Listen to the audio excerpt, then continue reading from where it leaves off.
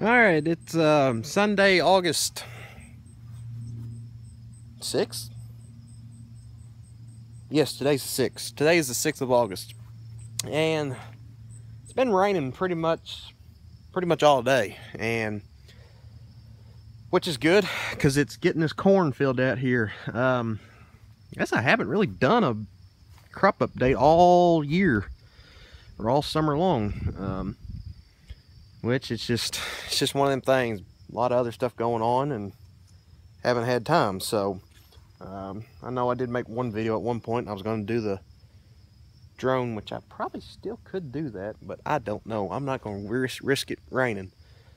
But this corn it's looking better. I mean, it does look good. I just opened up an ear here, and it's starting to dent. If you can tell, it's starting to get dents in it, so that's a good thing. It's starting to mature, and probably looking at another month and a half probably, because that'll put it maybe closer to 2 months probably. 2 months. We're looking at a good 2 months probably before anything harvest wise would start. But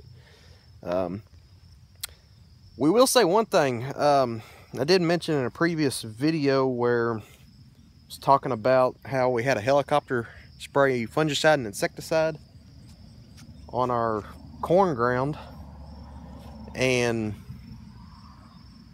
me and my uncles have said, and I've even noticed it too, since that fungicide and insecticide got put on, the corn looks actually really good for this time of year.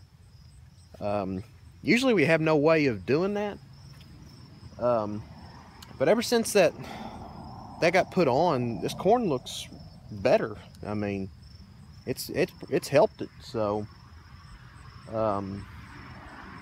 hopefully yield wise it'll make a difference too. I know I was talking to one guy, or one farmer around the area, and he figured it up and said if you can get 10 to 15 more bushels to an acre, it'll help pay. The spraying will pay for itself if you can get 10 to 15 more bushels to an acre. So as long as you get the rain. So and we've got the rain, so that's good. And let it keep raining too. But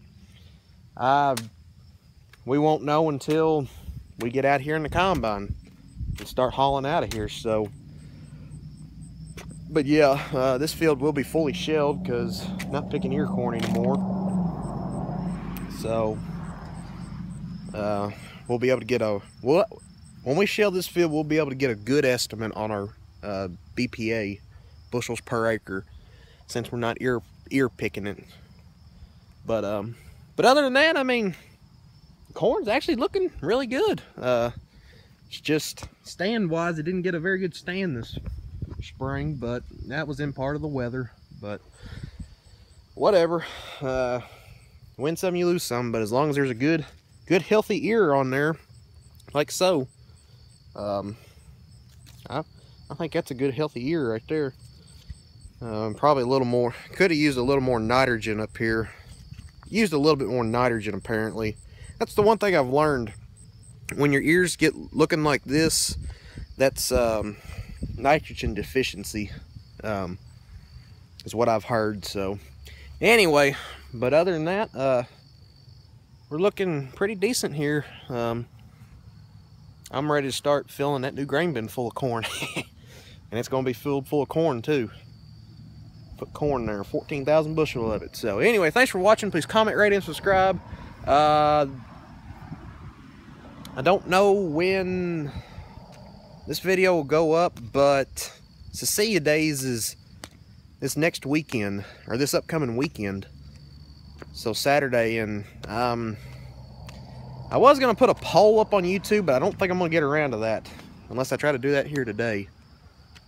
Of putting a poll up to see which tractors should be pulled. But I kind of got the tractor in mind I want to use, but we'll have to wait and see. So anyway, thanks for watching. Please comment, rate, and subscribe. Catch y'all in the next one.